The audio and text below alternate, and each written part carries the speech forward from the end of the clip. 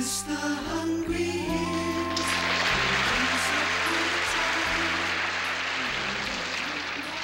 There's nothing, just a little something I whipped up on the clavietta. This is a clavietta. Boy, you look dumb. You don't exactly look like Rock Hudson yourself. Folks, you're probably wondering why we're dressed this way. So are we. No. Even in 1963 and 64, I guess it was, yeah. 63? 63, the people kind of wondered why we dressed this way. Anyway, we dressed this way in 1963. I guess it's a little too late to say I'm sorry. But this is what we looked like when we made our first record. And we thought it would be fun to talk about it. We should introduce Oh, yes. Folks, ladies and gentlemen, I'd like you to meet Harold Batiste.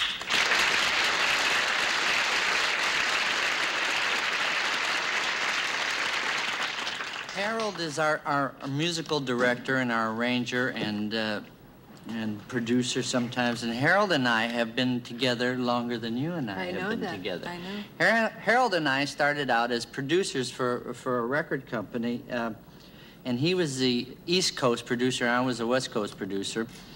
And every now and then we used to pop into each other's lives, and Harold would arrange the records.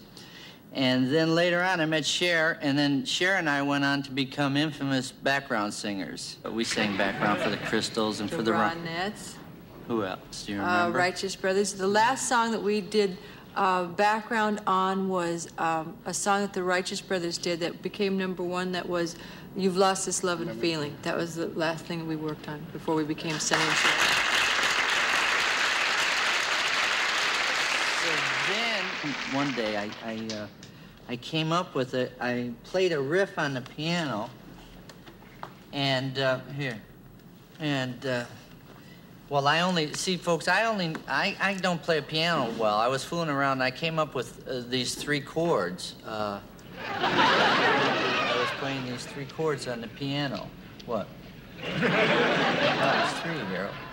That came the next year. Oh, well, that's good. Anyway, I wrote the song, and we played it for everybody, and everybody liked it, and we wanted to make a record of it. Well, we had one problem. Yeah, we had no money. Yeah. So I said, Harold, I need you to do the arrangement, and I want you to help produce the record, and I'd love it if you play the clavietta for me. So. Do you remember what you said then, Harold? I was quite flattered. Good. Yeah, and then I said, Harold, there's just one little problem. You have to do it for free. Yeah, I remember that too. So anyway, Harold is a sucker for sweet talk. Aren't we all? And we called up the studio, and booked some studio time to make the record. There was one little problem.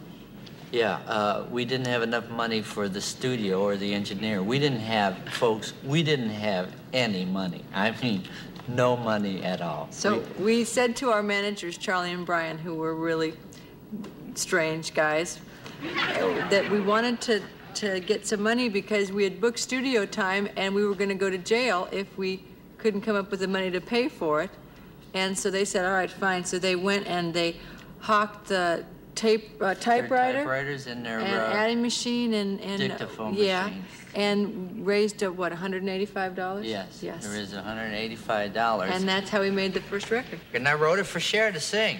And then she's, in those days, believe it or not, believe this or not, Cher was shy. And she said, oh, sweetheart. And believe it or not, she called me sweetheart. She said, sweetheart, I'm too afraid, I'm too frightened, I can't sing. So as always, I said, Cher, I'll bail you out, honey, don't worry. You know, I said, I will do the right thing. I'll sing along with you. And so I graciously offered that part of it. And we went in and we cut the record. And this is the first time we ever made a record as Sonny and Cher. And this is the first song we ever did as Sonny and Cher. So we'd like to do it for you now. Do you remember it? Yes, Can I you do have. it Yes, good? of course. I Can can. you do it good? If you can do yours. I can do Right. mine. Listen to this, folks. Beethoven.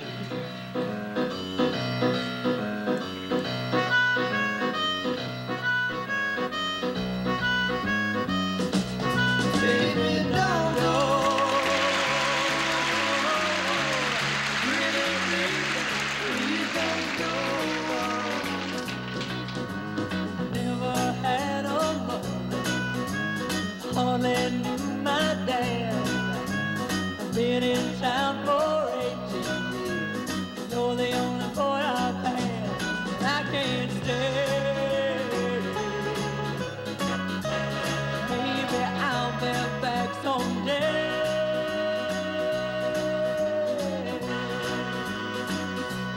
Baby, don't go.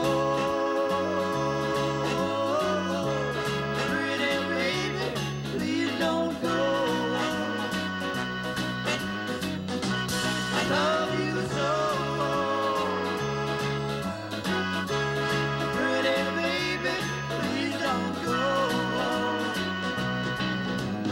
Never had no money, bought at a secondhand store. With this old time lapsing, just can't take it no more. I can't stay. I'm gonna be your lady someday.